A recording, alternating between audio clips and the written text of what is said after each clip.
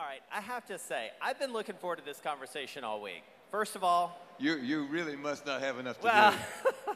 And it's been a fun week. It's been a fun week. I mean, you've lived so many Super Bowl weeks. My first Super Bowl week was post the Gulf War, 1991, when Scott Norwood missed a field goal and the New York Giants beat the Buffalo Bills. And you just had the Buffalo Bills owner up here. Exactly. Well, and she's probably very happy I brought this up. She is very happy. It wasn't her team then. It wasn't her team, and you probably have a lot of Giants fans out there who just had a little PTSD sort of kick in. What's changed about the Super Bowl in that time? In that amount of time, it's just gotten bigger and bigger. I mean, it's a more spectacular event. I remember at ESPN when it went from being a day to 2 days to 7 days to 14 days. Yeah. And it's, you know, I don't think much has changed, though. It's still the most important event in the sports calendar in the United States every year. The games have gotten more and more exciting. The advertising around it's become more and more important. It's a spectacular event. Well, and it's funny, too, and this is right in your wheelhouse. You know, Carol and I spent the last couple days broadcasting from Radio Row, and we were talking with Brian Billick about the idea that 2 years ago, you know, you were starting to hear a pretty consistent death knell for professional football. Let me tell you, you look around the Miami Beach Convention Center, you would not feel that today. What happened with football, in your estimation, from a consumer, from a fan, from a business perspective? Look, I've never thought there was a death knell for the NFL. The NFL's popularity has done nothing but rise. There have been times and years in which the prime time broadcast ratings have declined a little bit or gone up a little bit, but they do a spectacular job of figuring out how to create new packages. I don't think the total audience, if you aggregated it, has ever gone down. I don't think anything's happened with football, and it's remarkably resilient in the face of some level of controversies, concerns about health and safety of the players. The league has responded. I think fans love the game. There's something uniquely American about it, which is spectacular, and I don't see any scenario under which the NFL doesn't continue to be the most popular league in the United States. Yeah, it's amazing. I mean, the resilience, you're exactly right.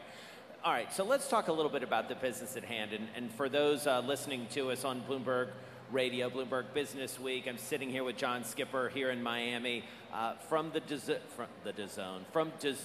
You are the chairman of DAZN and also the former president of ESPN. Of course, streaming.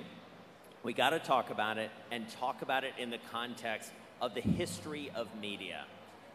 Is this one of, if not the biggest inflection point that you've seen in your career in terms of media and sports?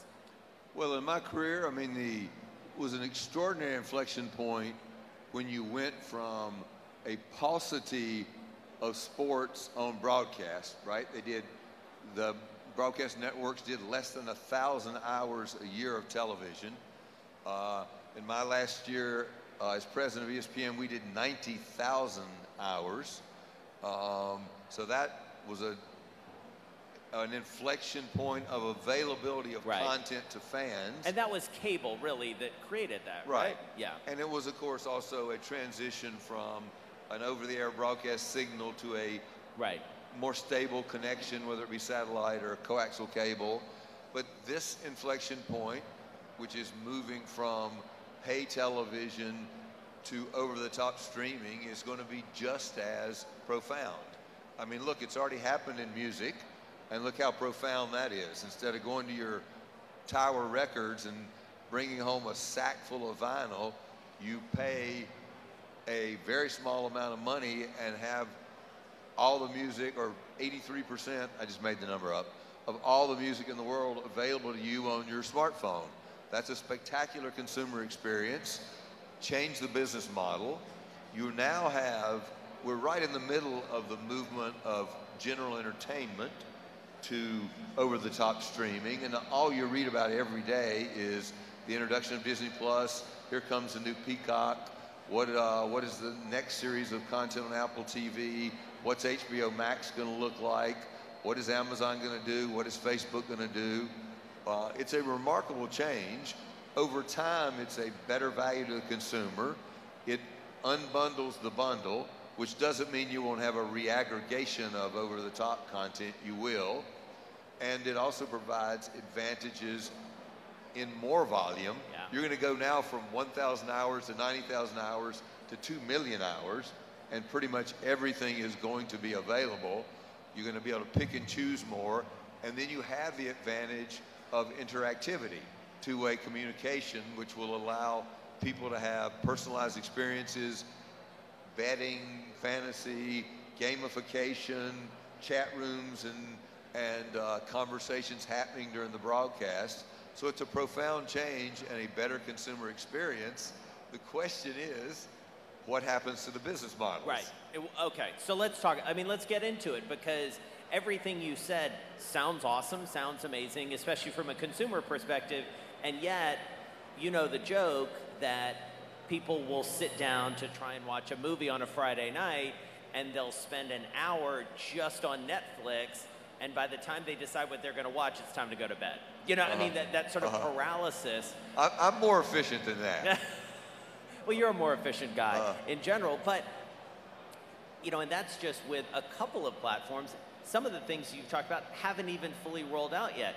How is a consumer to make sense of what they're going to put their dollars to? I don't actually know that this is literally what happens, but I think it's instructive to think about a family sitting around the dinner table and deciding what they're going to buy. And the winners are going to be those people who are the first choice or the second choice or the third choice, because not many people are going to subscribe to more than 5 or 6 services, which, by the way, may still include a light aggregated pay TV bundle. Right. But they're going to add Netflix. I mean, Netflix is fairly ubiquitous now within a certain socioeconomic group of people in the United States. Even if you go to a place, if you go to Brazil, you know, the plurality of homes at a certain socioeconomic level and above all have Netflix. They have it in Canada. They're going to have it in India and everywhere else. So the fight now is between HBO Max and Peacock and Disney and Apple and Amazon Prime for where are they in the lineup of which services people are going to choose. We are sports only, so we have to work our way into that consideration set. We have a very simple way to do that. That does not mean that it is trivial to execute, but we know from our experience in Germany, Japan, Italy, that if you have first-tier sports content, you are going to make the cut. Right. In Italy, we have Serie A, which means if you're a Juventus fan, 3 out of every 10 Juventus games are owned DAZN. It's the only way to watch them. We have a very large number of subscribers in Italy. Same thing in Japan, where we have the J-League football, soccer, and we have Japanese baseball. So we have a large business in Japan. We have some Bundesliga games in Germany. We've got a high business. It's easy to do. Yeah. It is not inexpensive. The technology is complex. The reason music happened is audio is easier to stream than video.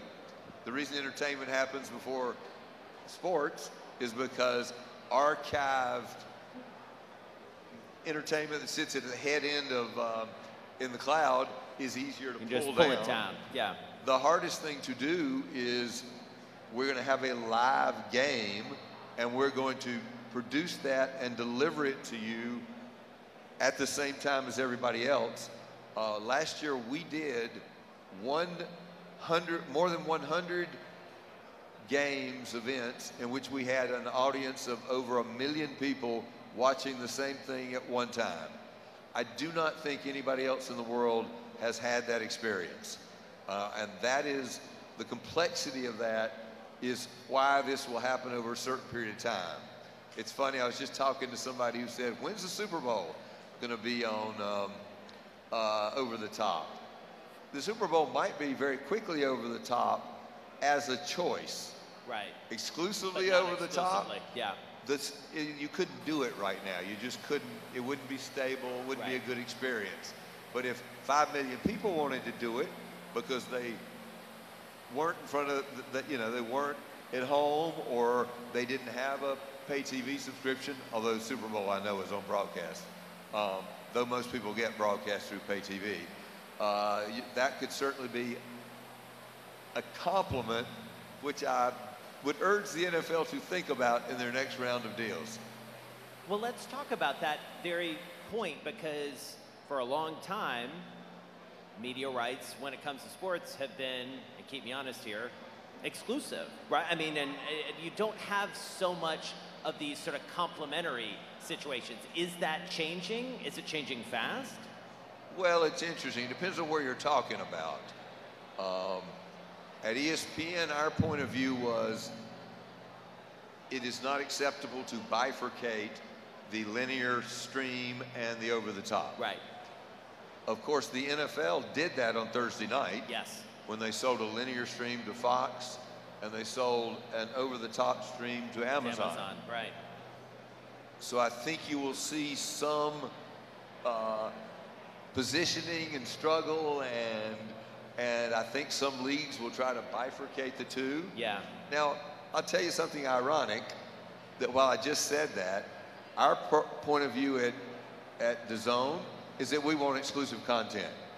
We may, in certain cases, be willing to be non-exclusive. I'd take the Super Bowl non-exclusively.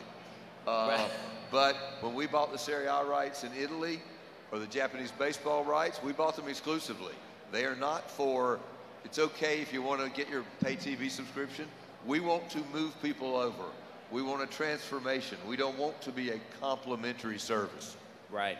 And for those of you listening on Bloomberg Radio, Bloomberg Business Week, I'm speaking with John Skipper of DAZN, formerly of ESPN. So as you think about sort of sport by sport, you guys have a really nice footprint in boxing, obviously here in the United States. You talked about some of your soccer/football rights overseas. What's the next big growth area for you that takes DAZN to the next level? Look, it is, what you need to do to build a subscription service, and we're in 9 countries, 4 continents. We're in Brazil, we're in Spain, we're in Italy, we're in the United States, we're in Canada, we're in Austria, Switzerland, Germany. You got to start with something that matters, right? Here we started with Saul Alvarez, Canelo. He matters, so you can move people over. You got to start, in Canada we have Sunday Ticket. You got to start with something that matters. You got to build around it so that people, you can retain their subscription, you can make sure they're there all the year, and that they watch more. If we can get people to watch 5 events in a month, doesn't matter. 5 basketball games, 5 baseball games, it's almost certain that they'll stay with us the next month. So you got to build out. So that's the threshold, is 5.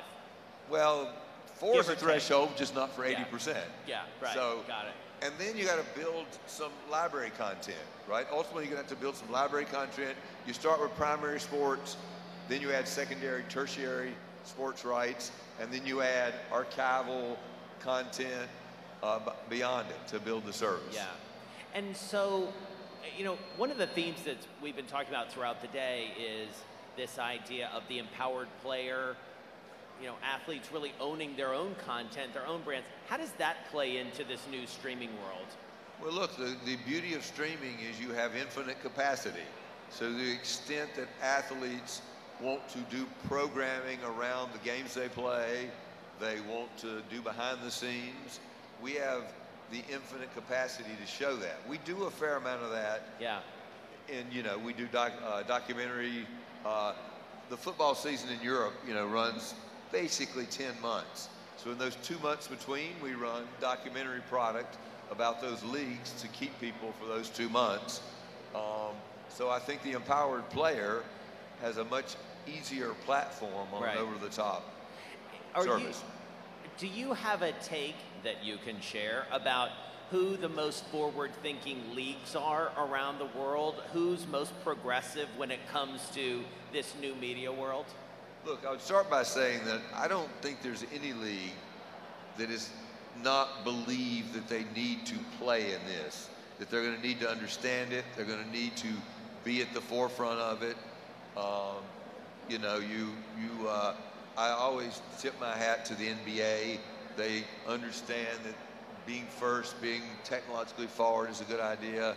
But look, the NFL on Thursday night right now is doing something almost nobody else is doing.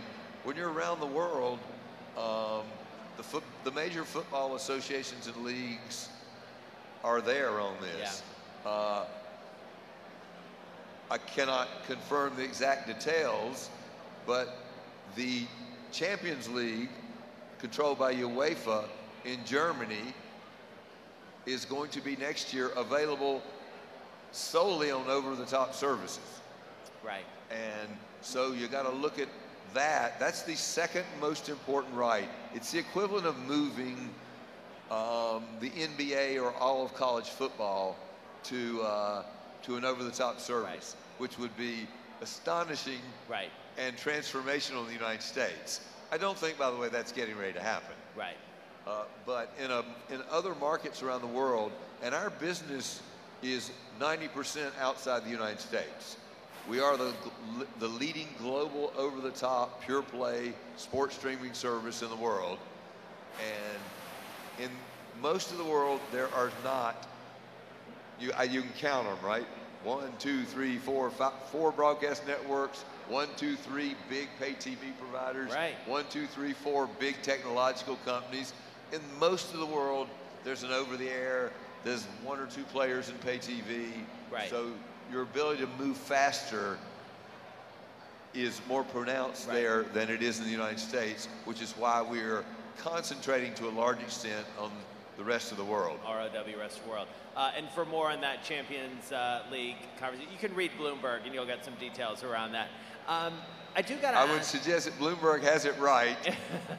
I can't confirm anything, but they have it right. All right, there you go. On many things.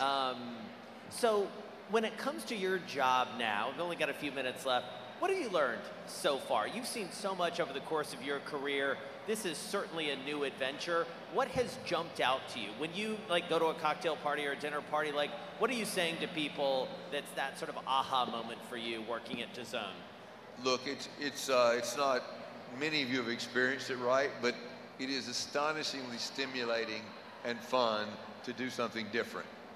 I'm aware of the irony, but it's also quite fun of having worked at by far the most important participant in the pay TV universe, to sort of flip the mirror and look at exactly the opposite, which is to be the disruptor, the challenger, is really fun. Yeah. Again, I liked both positions. I'm not suggesting one is better than the other, but that has been an aha moment that, gee, until you try it, you kind of don't know. The other aha moment for me is just that we've had is the global part of it, right? Yeah. It is really fun to do business in the world.